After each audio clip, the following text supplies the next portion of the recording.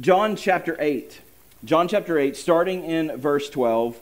Now that you have comfortably been seated for more than 1 minute, would you stand?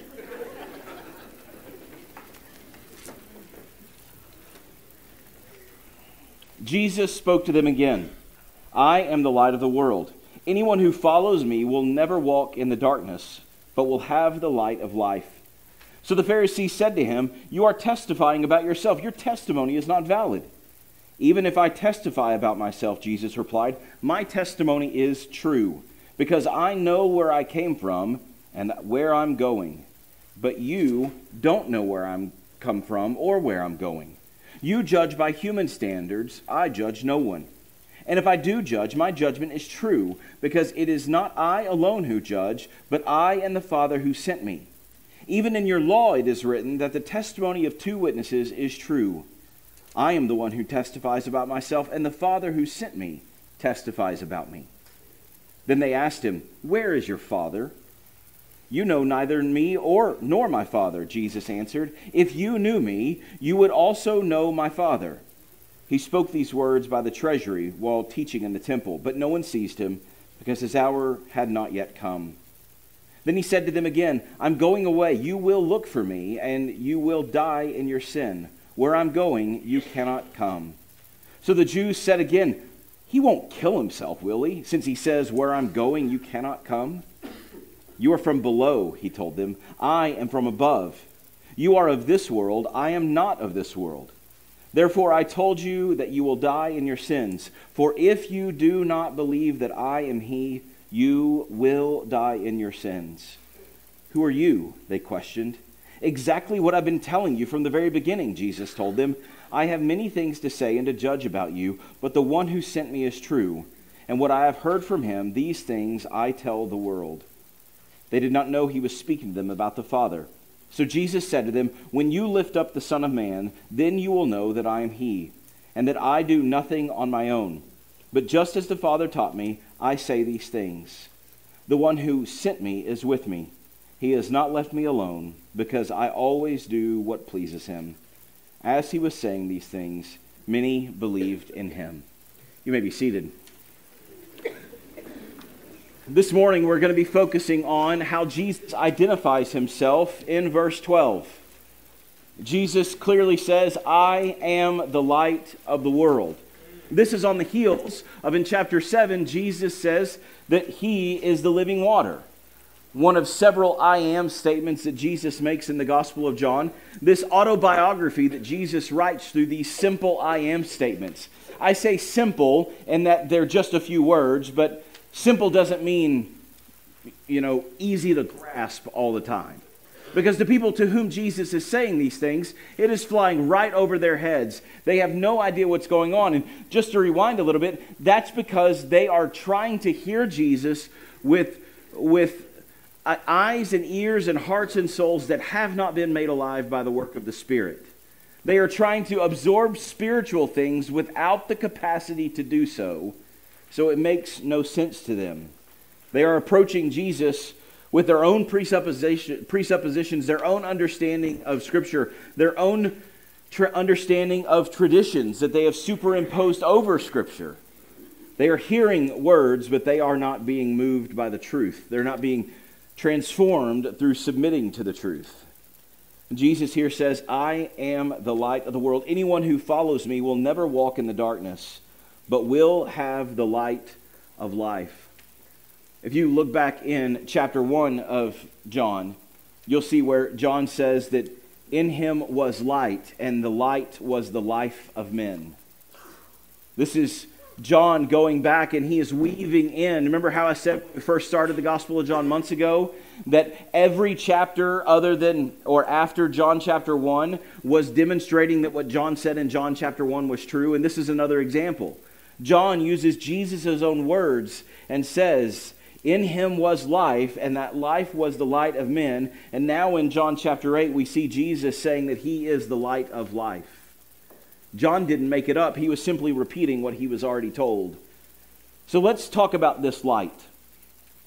Because we can talk all the time in the church about going and being light in a dark world. And that is a true symbolism. That is a true metaphor that Scripture tells us to do. But it's very important that we understand what light does in terms of Scripture.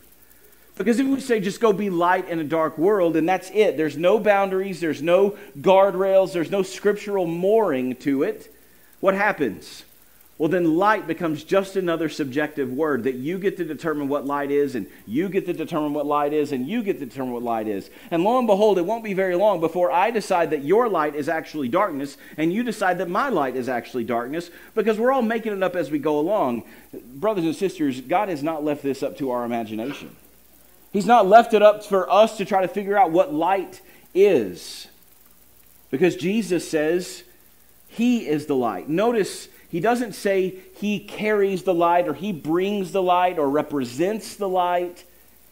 He says He is the light. So anything that we want to describe as light, it better match up with Jesus' teaching. It better line up with Scripture. That this is not up for negotiation. So in this passage we see three things about the light that Jesus actually does with His audience, and then a fourth that Jesus says elsewhere. The first thing is that the light illuminates truth. The light, Jesus illuminates truth. Notice in verse 12 he says, anyone who follows me will never walk in darkness, but will have the light of life. This light is not some metaphysical, nebulous, philosophical idea. It's not just a mindset. It is practical. It changes how we walk. The psalmist says that the Word of God is a lamp unto our feet and a light to our path. That it ought to be informing our decisions. It ought to be helping us see the next step to take. It's practical, this light. And Jesus, in this passage, you can see Him as they're asking questions. Where's your Father? Where do you come from? What does Jesus do?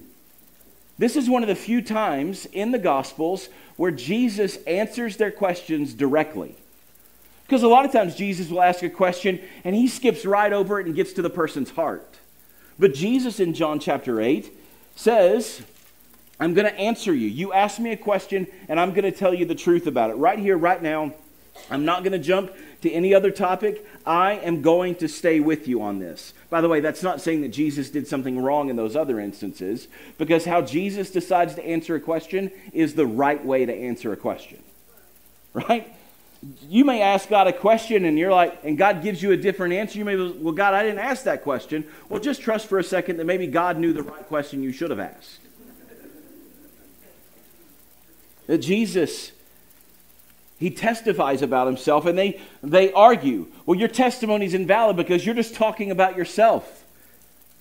And Jesus says, even if I did testify about myself, my testimony is true because I am the light and I am exposing truth. I am illuminating to you what the reality is. My testimony is true in verse 14 because I know where I came from and where I'm going. But you don't know where I'm come from or where I'm going. You judge by human standards. I judge no one. If I do judge, my judgment is true. Because it is not I alone who judge, but I and the Father who sent me. Even in your law it is written that the testimony of two witnesses is true. I am the one who testifies about myself, and the Father who sent me testifies about me. Jesus here is, what is He doing? He's explaining to them. Listen, you may see me and you may see just a guy bragging about himself. They may have looked at Jesus and thought that He's a megalomaniac. That He's just a lunatic on some power trip. He's a delusional weirdo who thinks that He's the Christ. But Jesus says, I'm not what you think I am. You don't know where I'm from. You don't know who I am. Trust me. I'm telling you the truth. And then He even takes it a step further. He says, oh, by the way, even if you're not satisfied with me just you accepting my testimony because I'm telling you the truth, understand this, that I'm not the only one testifying about myself. God the Father is on my side. God the Father is testifying to me as well. And this is what Jesus says throughout the Gospels. He says, if you won't believe my words, at least look at what I'm doing and believe me. Nicodemus, when he came to Jesus in John chapter 3, what did Nicodemus say? "Teacher, we know that you are from God because no one can do the things you're doing if he weren't from God." It was the testimony from the Father about who Jesus really was. And Jesus walks them through these spiritual truths, but also these practical proofs that he should be listened to. He's illuminating the truth for them. He is pulling back the darkness of their answers. Then they turn to him and ask, "Where is your Father?" And Jesus says, "You know neither me nor your Father, nor my Father. And if you knew me or my Father, if you knew me, you would know my Father." So let's just stop right there. That's a really significant statement Jesus just made. Jesus says, the only way for you to actually believe in God is to believe in Jesus Christ. This is a statement of exclusivity that Jesus just made. If you want to know God, you must know the Son. If you want to know the Father, you must know his Son, Jesus Christ. Jesus says it other ways elsewhere in the Gospel of John, but in John 14:6, he says, "I'm the way, the truth, and the life. No one comes to the Father except through me." In John chapter 10, he talks about that he is the good shepherd, that he lays down his life, that he is the door, and he talks about thieves and robbers trying to get in other ways. And I love the picture of this in the great Puritan classic Pilgrim's Progress, where Christian is carrying this burden, and he's on this narrow path and with these tall hedges on each side. And in a moment, as he's walking down this path that there was only one entrance to, up over the side of these hedges come tumbling interlopers. And there's this dialogue of, you can't do that. I mean, that's not what John Bunyan wrote, but this is the summarized version of it, right? This is the Cliff Notes of the Cliff Notes. Christian says, "That's not how you're supposed to get in here." And they say, "Who cares how we get in? We got in, didn't we?" They didn't get in. That's when Jesus says that thieves come to steal, kill, and destroy, that they come to break in the middle of the night and to take things that aren't theirs.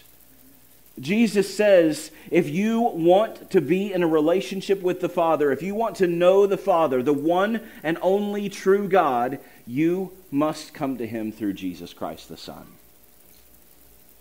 Jesus says, if you knew me, you would know my Father. But they don't accept him. And by not accepting him, they show that they've really actually rejected the words of the Father.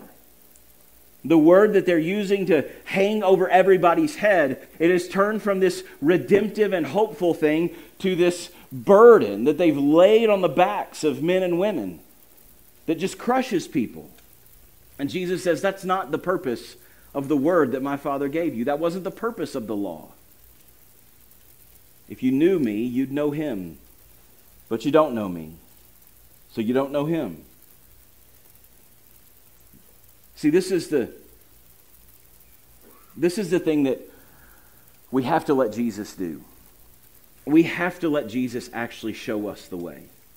We have to actually let Jesus be the light. Because what happens oftentimes, at least for me, is that I will go about my merry way. And I will look up and go, how did I get here? I was in Boy Scouts a long time ago. I didn't make it to the end of that particular journey. But I was in Boy Scouts, and they would teach you orienteering. And that's the use of a compass. And I don't know, this might have just been the 90s. They took us out and just let us out of the back of a truck and said, we'll see you in the morning. It was awesome. It was the greatest thing in the life of a 13-year-old boy. Now, I'm sure the adults were just kind of like on the periphery, making sure it didn't turn into the Lord of the Flies in a matter of minutes. But guess how many of us ingenious, know-it-all 13-year-olds actually made it to the final destination? 0 would be the correct answer. None of us made it. Because what happened inevitably is we started out and we looked at the compass and we turned the dial and we're like, yep, this is the way to go. And because we had our compass in front of us and because we adjusted it and there's no way we could have been wrong, we followed it with confidence and eventually we looked up and thought, uh-oh. You ever been to that spiritual realization where you've been following something with confidence and you look up and go, oops? That's because in our spiritual life, sometimes we don't actually let Jesus light the way in front of us. Now, that doesn't mean that you're hopeless. It means that you're normal. And it means that you're still a work in progress. And it means that God is not done with you yet. And it means that God will demonstrate His faithfulness to you, that when you look up and when you say, uh-oh, the light of the life will show you the way back to where you're supposed to be. God's never going to be like, well, you got yourself in the mess. Find your way back. I'm not the one that moved. You're the one that went wandering off. That's not what Scripture tells us about Jesus. That's not what Scripture tells us about God. This is the God who chases after the one and leaving the 99 behind. This is the one who waits on the steps of His porch, longing for the return of the lost son, and runs to meet him and welcomes him home. We have to let Jesus actually illuminate truth for us. We have to trust what He says, even when it's hard to hear. We have to let Him be the one who speaks and us be the one who listens. We have to let Him not just be the compass, but work the compass. Because I guarantee you, that band of 13-year-old know-it-alls, their compasses weren't broken. Their brains were. Right? Just pure arrogance. We thought we knew what we were doing, but it wasn't an instrument failure. It was a character issue. We must let Jesus be the light and pull open the truth about who we are, about who He is, about what He longs for us to be. And part of that is that we must understand that the light also exposes evil. The light exposes evil. Because that's what happens when you illuminate truth. When you shine a light into a dark room, shadows will be created. In this room right now, you can look around and you can see shadows on the walls, shadows underneath your pews. And let that be the metaphor. Is that where shadow exists, evil exists. The light has not yet touched that area. Jesus here in speaking with these people, He says hard things. For example, verse 21. Then He said to them again, I'm going away and you will look for me, and you will die in your sin. Where I'm going, you cannot come. In verse 22, look at their arrogance. He won't kill Himself, will He, since He says, where I'm going, you cannot come? First off, they've already been plotting to kill Jesus. And so for them to sit there and go, what? He's going to kill Himself? They thought that that's the only place Jesus couldn't go, or could go that they couldn't follow Him, is by Him taking His own life. It never occurred to them that He was speaking about their simple spiritual reality, because He says, you will die in your sin. He illuminates truth for them, that you are sinners and death will come for you. He repeats it again later on, and they don't hear it. All they hear is, you can't go where we're going. They don't hear the truth that Jesus just showed them, and this is what evil does. Evil will not listen. It just won't listen. It won't listen to the truth. It won't let the light shine in. Verse 23, you are from below. He told them, I'm from above. You are of this world, I am not of this world. Therefore I told you, you will die in your sins. For if you do not believe that I am He, you will die in your sins. This is Jesus, illuminating truth and necessarily exposing the evil of their sins. And this is the evil of sin, is that it has infected us all. And not infected us as if we were unwilling participants. It has infected us all, and it is demonstrated by the fact that we are all willing participants. Sin was not forced upon a single one of us. We went running towards it. All of us. Every single one. That's why the Bible says that none of us are good, not even one. That all have sinned and fallen short of the glory of God. But notice what Jesus says. Jesus, in exposing their evil, He says, you will die. There's still hope. Because light is anchored in hope. That's important, church. Because it's very easy for us to get stuck on exposing evil. It's very easy for us to get stuck on talking about what goes on in the shadowy recesses of our culture and the hearts of our neighbors. It's very easy for us to look at the world around us and offer a lament of, look, this place is going to Hades in a handbasket. It's very easy for us to do that, but that's not what Jesus does. That's not where Jesus stops. Is it true that if they do not believe in him, they will die in their sins? Absolutely, it's true. And that ought to be proclaimed. But notice, Jesus doesn't just say, you are going to die in your sins. He says, if you don't believe that I am he.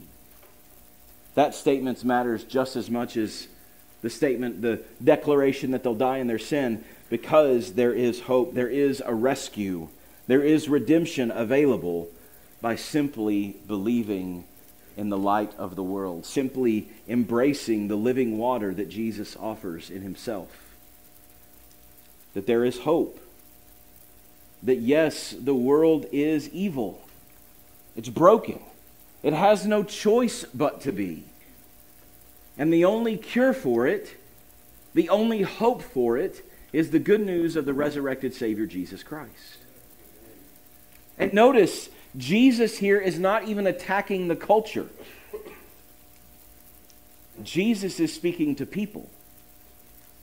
He's not saying the culture will die and go to hell. He's looking at the individual. And he's saying, you, if you don't believe, will die in your sin. Hell is personal. God's judgment is personal. And Jesus here is speaking to people, and he pulls back the curtain, and he simply shows them, you are not from the same place I am. You are from below. I'm not. You are of this world. I am not. I'm different than you, and that's why you need me. I've come to pull you out of the darkness that you think is light. By the way, that's what Scripture says. Woe to those who call evil good and good evil. Our world, drenched in sin, is upside down in its definitions. We hold up as values the things that God condemns as abominations. We hold up as nobility the things that God has says that is reprehensible to him. And I'm not just talking about like the big sins that we like to talk about. This week I was reading, Jeremiah and I were sitting down having a conversation every night and about Scripture. I say every night. That doesn't happen every night. Let's be real, okay? I would love for it to happen every night, but there are some nights where he's tired or sick, and I'm sick and tired. I don't know. So, one of the nights this week where we were sitting down talking, his devotional had him read through Romans chapter 1, verses 18 through 32, I think. Which is where that's the verse we talk about, you know, improper same-sex relationships and those kinds of things. And that's usually where we stop. But if you actually read Romans chapter 1, that's just where it starts. And then it says that God removed the hand of restraint from them. He turned them over to a depraved mind. And then he lists a whole bunch of other things they did after he turned them over to depraved minds. Did you know in that list there's things like gossip? Did you know, according to the holy God, gossip and improper physical relationships, I'm saying that very carefully because it's family worship day, okay? All right? It's not like I'm soft-shoeing it just to soft-shoe it. There are little ears, okay? God says gossip and that big relational sin are the same in his eyes. And then after that, boy, it gets worse, teenagers and kids. It says disobedient to parents. Yeah. Your dad is, I'll call your dad and see how that plays out, right?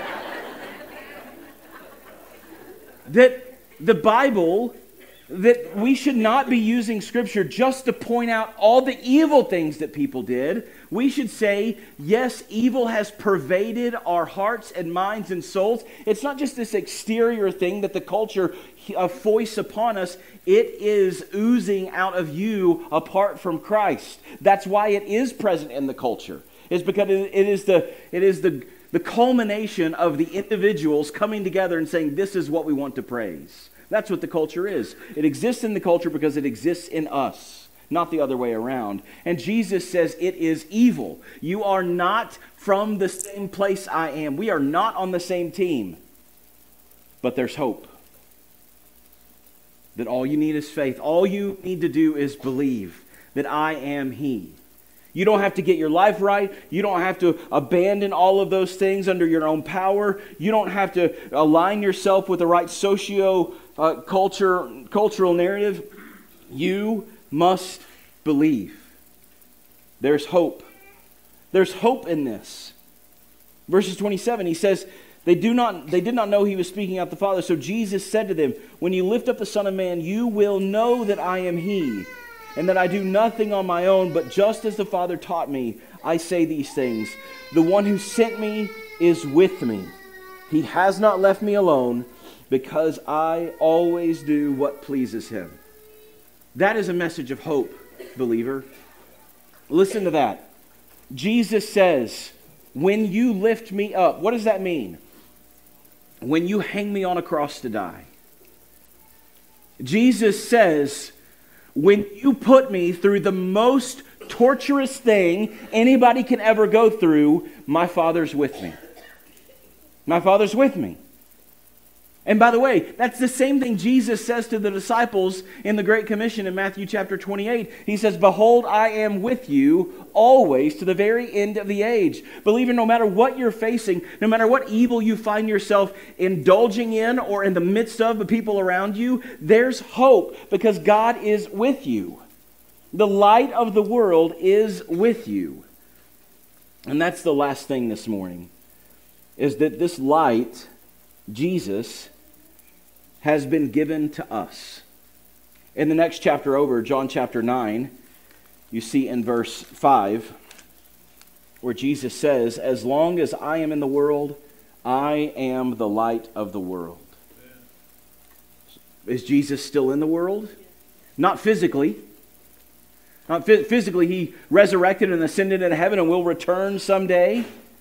But the Spirit of Christ absolutely is still present in the world. And that's in you, believer. That's in us as brothers and sisters in Jesus Christ. Because Jesus says in Matthew chapter 5, you are the light of the world. You are the light of the world. So we should shine like a city sitting on a hill.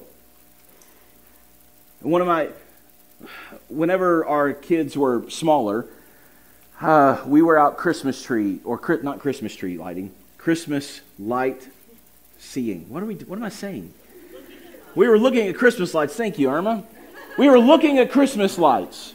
And we were up in the north of Denton. We kind of live south of Denton, so we were out driving around. And up near Lake Ray Roberts, there is a house that is owned by Randy Travis, the country star. And as you would imagine, it is not a small domicile.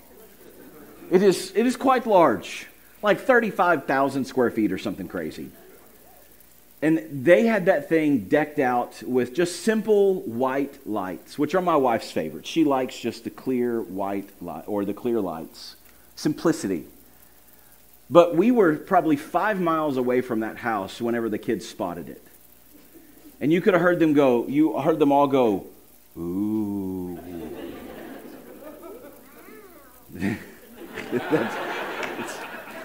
Thank you, McKenna, for the documentary style reporting there. I appreciate it. And they could say that from 5 miles away because Randy Travis's house is up on a hill. Lit up in the darkness. It is the only thing in the night sky. And it was at that moment when I hear my kids from the back seat go, okay. We did not plan this. This is on the fly. This is working great. Whenever I hear them do that, it hits me. That's exactly what Jesus tells us to be. Not just a showy spectacle, but simple, clear testimonies that we have been changed by this light. That we have been given not just something bright and shiny, but we've been given something substantive, the light of life.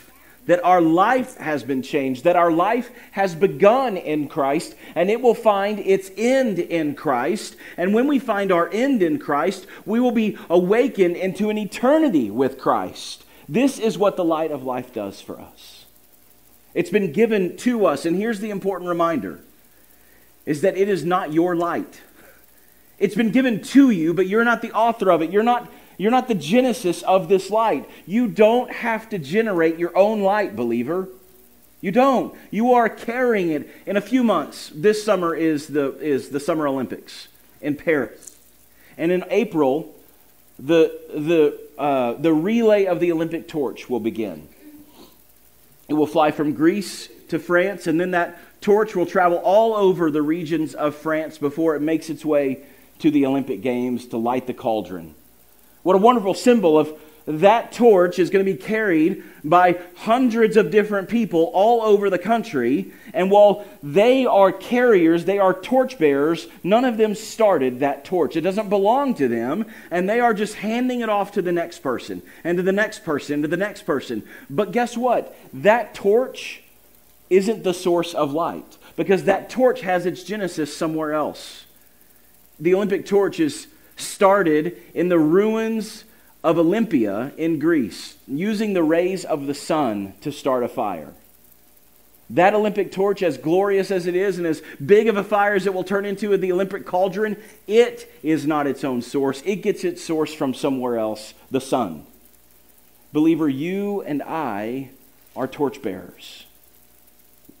The gospel is the torch, and we get it from the sun.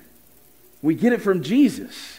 It's all Him working in us and through us, emboldening us for this mission. Letting Him be the light, letting Him expose the evil, letting Him offer hope to those walking in darkness, and reminding us that we are to go do one job: to be a city on a hill, to offer hope in the midst of hopelessness, to offer glory in the midst of despair, to offer people truth that God has spoken with His own mouth in an age of lies and conspiracies and man-made doctrines that are leading people to dance merrily through the gates of hell. Jesus is the light of life, and that light is the life of men. And it's been given to us to go reflect that light to our neighbors, to our families, to complete strangers, and to people all around the world. Praise be to God that He has called us to such a monumental task. Praise be to God that He gives us everything we need to do that task. Our prayer this morning is that, one, if you've never known life in Jesus Christ, that you would turn to Him today. Jesus says it as simply as could be said in John chapter 8. Believe in Him and be rescued from your sin. If you haven't trusted in Christ, now's the time. May today be the day of your salvation. There's no magical prayer. There's no repeat after me. There's no fill in the blank. It is you crying out to God, admitting that you're a sinner, and crying out to God for forgiveness of that sin through the life, death, and resurrection of Jesus Christ. It's you believing and God forgiving and making you new. But many of you are already believers, so what do? We let the truth of God's word shine into our lives. We immerse ourselves in this light. We let it expose evil inside of us. We submit ourselves to the purifying work of the Holy Spirit, and we do our best under God's power to reflect the light of Jesus Christ to the world around us. And He will honor it. Maybe not for your glory. Maybe you will die and be forgotten within a generation. But the name of Jesus Christ, the only name that matters, will go on through your faithful reflecting of the light of life that is Jesus Christ. Would you pray with me? Father, may we step into the light this morning. May those who do not yet know Jesus Christ, may today be the day where they turn from their sin, turn from themselves, and turn to you. The light, the living water, the only way to a relationship with God. May they cry out to you now in these moments. And in a few moments, may they have the boldness to tell someone that they've trusted in Christ so that we may celebrate with them. Maybe they need to follow through with baptism. They've trusted in Christ, but they've never taken that simple, important step of obedience. God, may they step forward and say, I need to obey God this morning. Father, for all of us, would you show us what our next step of obedience is? None of us are perfect. None of us have it all figured out. We are all still works in progress. So, Father, shine your light into our hearts and minds and help us to see how we could submit to you and honor you with our lives, that we might be more ready to speak and live the truth of Jesus Christ in this world. It's in Jesus' name we pray. Amen.